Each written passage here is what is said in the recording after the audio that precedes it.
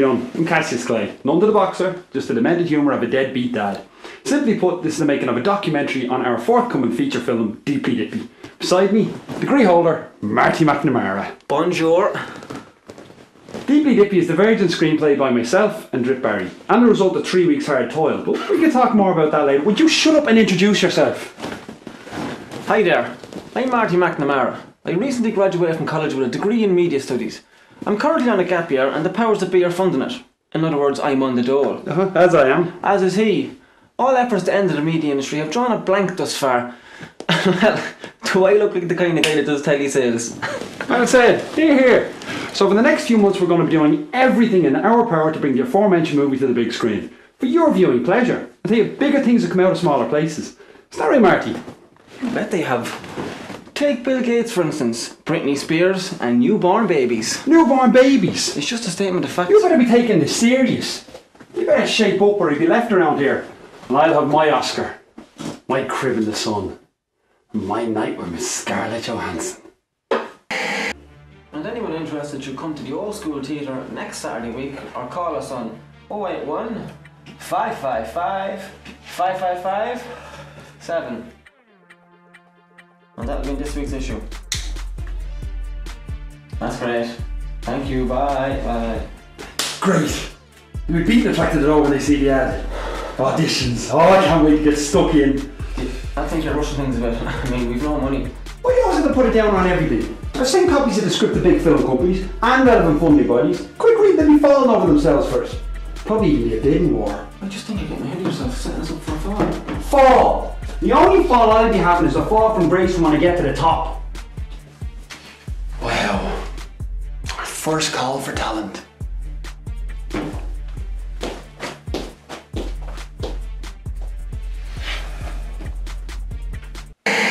This is Deeply Dippy, written by me and Drip Barry. Halfway through about 2 years ago, Drip dropped out and sold me his share of the rights for a tenner. Left for go to discover himself, never came back. Who can blame him? We're 5 weeks in and our budget stands at €274 and still no word from potential investors. Which is a good thing. A case of them coming up with the money to do the script the justice it deserves. But what did you think? What do you say? When Marty finished his degree, I pitched him the idea. And Charismatic Studios was born. In other words, this place. Oh, shut up. Who at our age has a script in development and a studio ready to go? Maybe basic, but it's a goddamn start. Give me Lord. Deeply Dippy, the film that launched the face. Turn that camera off, you. Come on, you old buzzard. Let's get you out to the shed. Who'll be recording this, you fecker? He's a bit too each other. So I was really hoping you could help out a couple of ex-pupils with designs of making a name for themselves in the world, Mr. Henry. Mr. Henry. Sorry. Cassius, you caused me a lot of grief when you were here. But I don't see why I can't give you the use of the room. Fantastic. You won't regret it. You're a town treasure. They should give you a statue. For €100, let's say. What is it you pups say? No man, no fun? If the door's open at 8, we're expecting hundreds. Shut that thing off. We've hired security for the day in the shape of Stevie Hardy. Hey Stevie, say hi. Dedication. We also went the extra mile and hired a guy to capture the footage from the auditions today. Hey Wes, come over here and get to work.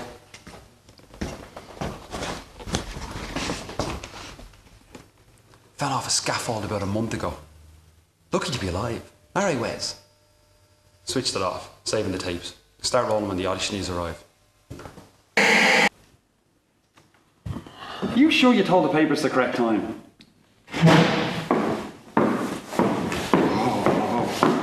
Cindy Harper, Mr. Clay. Thanks, Stevie. You can go. Hi guys, I'm Cindy. I'm here for the auditions. Auditions? You're hired. Leading lady. Flower power. What do you think, Marty? Most certainly. Best entrance I've seen in a long time. Better so over here with us. The others will be along shortly. Excuse me. What are you doing? Auditioning. Does this look like the X Factor to you? Get that guitar and get out. Do a few magic tricks. Well, do one then and disappear. Wouldn't have a smoke on you. I don't smoke. Come here, is there anywhere I can take a leak? Stevie, if they're not actors, then don't let them in. Cool. Who are you? Just refer to me as the package. Now, what do you want me to do? Oh, just hit the stage and improvise. Improvise. What's the pay like? Pay? There's no pay. Not at this stage. Nothing. I took the day off to do this shite. Do you know what you can do with your improvising? Ram it. Is there a problem here? Remove this guy, Steve. Look, don't hold this against me. I'm just doing my job. That's what I'm all about. Nice hair. What's your name? Rhonda Flanagan, and this is my boy Razza. I'm looking to get him started in this acting lark. Oh, no part in this movie for kids. Ah, Jesus, look at him. The next Harry Potter, this lad. Sorry. Stick your sorry up your arse. Look at his face. Maybe another time. Another time? I give you the future, and you say another time. Come on, Razza. This gobshite wouldn't know of talent but stepped up and smacked him on the ugly puss. I told you to cry. Why couldn't you just cry?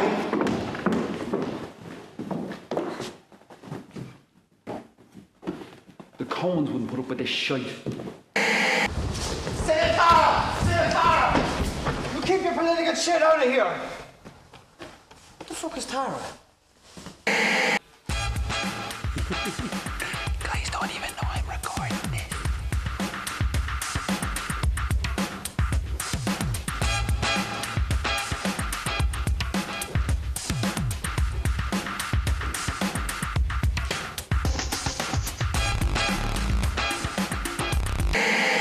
Just improvise. Talk about life. So, are you into all this acting crack? I wouldn't mind, but he won't let me. What about you? Me? Nah. Face for radio and a voice for nothing. But I'll get some body double work with this. Imagine that stuck in your gob. No, you're right. Face for radio. Out you go. Well, it was nice working with you, lads. See yous on the pavements.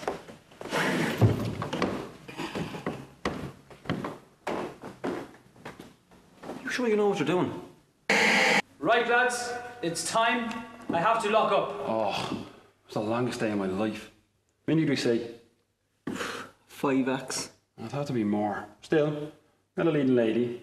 Looks like I'm gonna have to take you up when you're offered to do some acting. Right, let's go. Rehearsals in a week. Why try out, Mr. Clay? You stick to security, Steve. Leave the movie making business to me. We'll leave your number with Marty. You needing a bodyguard soon. Well, cut.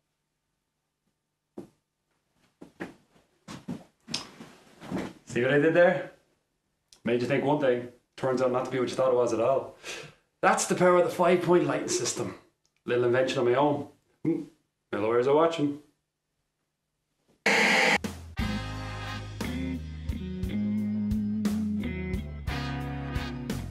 Light it right or look like shite. Simple philosophy. I'll have to head back downstairs. Cindy and Marty are getting a little bit too close for my liking. Doesn't bode well for my production. More movie making tips later. I'm rolling. You don't say I'm rolling in the making of your twit. It's supposed to feel real. Unaudited insight. Not some twisted pile of shite with a dictatorial structural narrative. Hi everyone. We're 2 months in and our budget has hit €600. Today, we hope to secure the main location for our movie. Follow me. The secret to any negotiation is knowing your own worth, while knowing everything about the person you're negotiating with. Especially, and I can't stress this enough, especially their weaknesses. Shut that thing off. What are you doing, Mum? When did I eat? Oh, Mum. You really are so dramatic sometimes. Here, have a drink.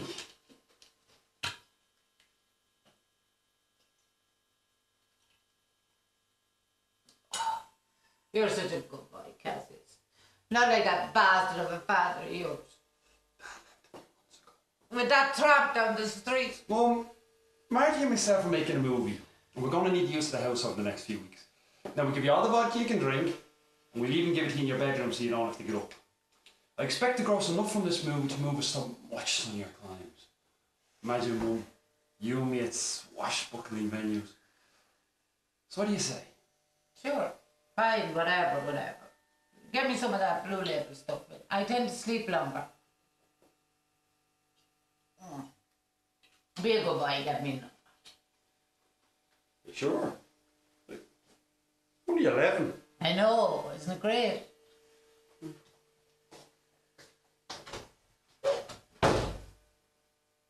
What age are you now, Marty? 23. 23. Lord, what I wouldn't do to you. Hey, aye, man. I think you and Cindy are getting too close. What about Tamara? Tamara? Yeah, right. We've no future. Tamara McNamara? Are you for real? Kids be bullied no end. That's true. Right, Clooney, let's see how good you are. Let's go.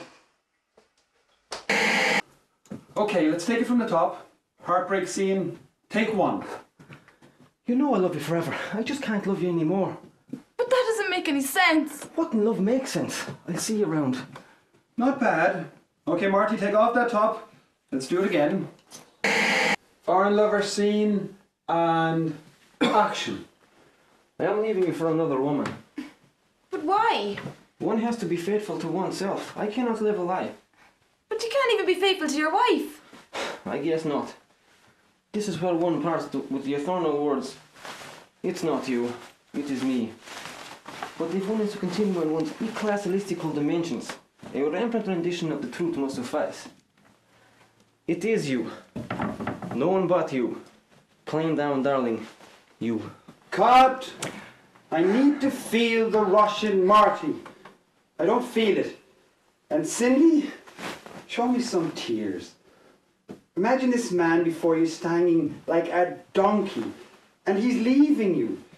You know it ain't getting any better. Show me some devastation. Cassius, be a pet and nip down the offie for me. Marty, nip down the offie for Mum. Need to go over Cindy's lines with her. You were fairly good. Don't patronise me, Cass. That was award-winning work. Should be on stage. Cassius!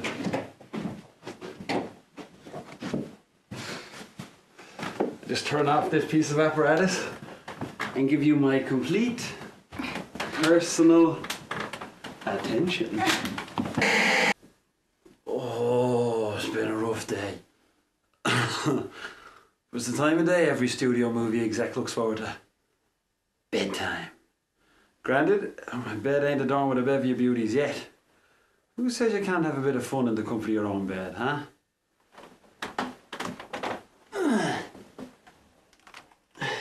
Daisy does Dublin. Not a rehash shite, but it'll do the trick. She has desires. She has needs. She satisfies every bloke's fantasies. She wants to do Dublin. What do you think I am? Stupid. Imagine this ending up on the net. I ain't taking the Hilton Road to fame. Nah, not that anyway.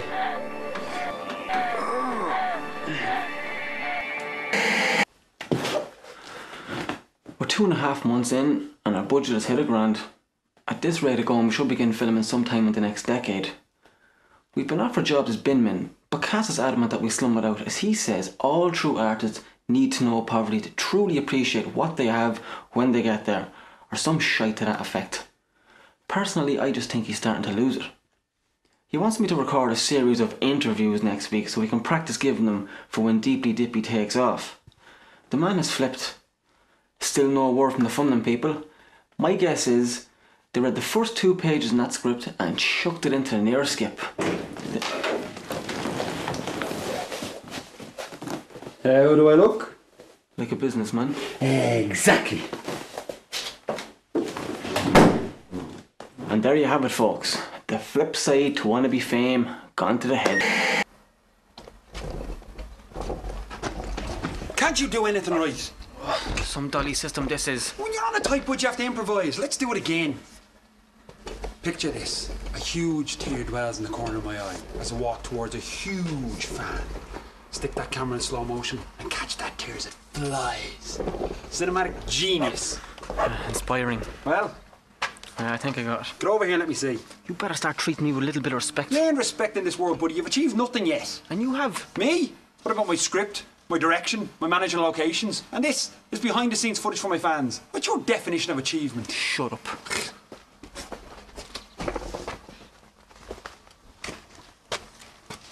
What's that? That, my good friend, is art. Take the right photograph of that. You know what you got? Probably a good picture of bird shite. No, the Turner Prize, that's what. I think you're right for once. You have to come up with something better than Grandad's skateboard for a dolly for the tear scene. Shit! The battery's dead. I told you to charge it, you stupid f***. 16 weeks in, and the powers that be have refused funding for Deeply Dippy. I haven't told any of the guys yet. With our own budget, I think we drop a few characters and move on. No reason given, just a polite, we hope you find a home for your script. Well, it has a home. It's the pain in me bollocks, it's my home. Oh, who cares what they say? I know I've talent. The next time we do a making of documentary, I'll have somebody else to hold the camera. Be tall, blonde, naked, and check. Tell me, Cassius, what has the success of Deeply Dippy meant to you? Well, it's hard to put it into words, Oprah. In monetary terms, 223 million at the box office, which I think speaks for itself. In personal terms, well, I think Deeply Dippy came along at a time in our lives when I and my co-producer Marty Mack were in a dark place. I'm not in a dark place. I just asked the questions, guys. So what's up next for Sir Cassius Clay? Floyd Mayweather and Will Smith in Captain Awesome. That's a summer blockbuster. All for the money. Keep me in the style I've become accustomed to. I'm also directing a short independent flick starring Bruce Campbell as a freelance hunter of serial killers. That's called Thunder Alley. And I'm developing a script chronicling the early years of the life of Bernard Dunn. That's called Flattened. Cassius, you've never been married. Any reasons? You know, I get asked that question often. I've been tabloid father for years, and I'd love to put the record straight. By all means. Women adore me. I've just never felt the need to take one on an exclusive basis. Why? I'll give you 3 words. Heather Mills McCartney. I'm sure love is cool and lovely and poetic and all those things. But I've learned from Paul. He's a friend, you know. Nope. Marriage just isn't for me. So how is Paul? Licking his wounds. It's been rough having to part with all that cash. Pound sterling too. And do you know, is he doing anything musically? Is this interview about me or Paul McCartney? This interview's over. You've no respect. Cassius, as you approach the end of your life, have you any regrets?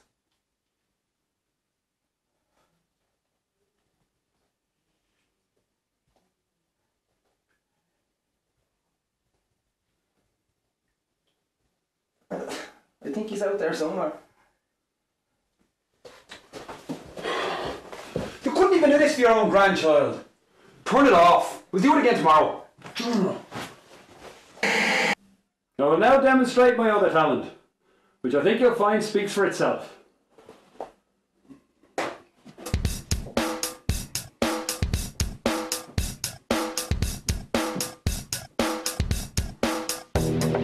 All good movies have a dance sequence. I'll be doing the choreography in mine. I'd even do a fitness video. It's tough. Being a creative genius.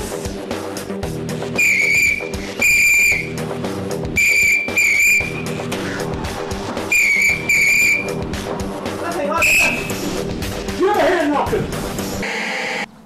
Not dead, is he? Oh, I see him moving. I shall leave him there. I've gathered a few of the guys around. I've some sad and very disappointing news. My mother has absconded to Greece with a Greek on a sabbatical and has robbed our budget to fund it. Bitch. It's my mother you're talking about. Leaving all personal family grievances aside here for one moment, but I've had just about enough of this. I knew this was a load of fantastical shite.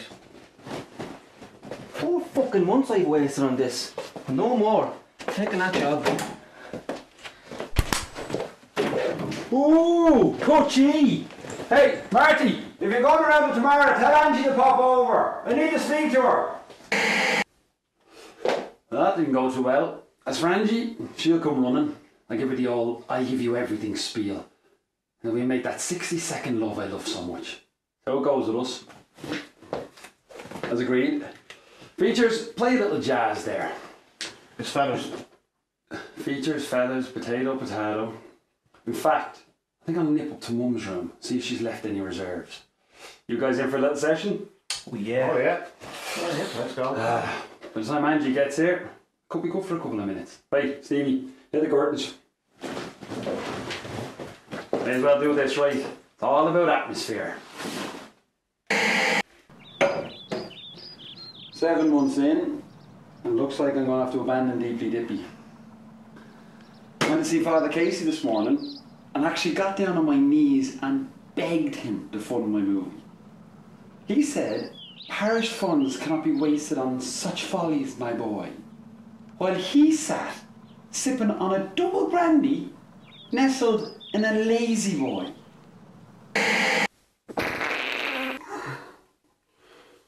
Got a postcard from Mum this morning. She ain't coming home either. So with no money and no location, it's time to put the dream to bed and move on. And Grandad's out the back, taking down his shed and moving up to Marty's house. Me? I'm off to find Drip Barry. I want my €10 back.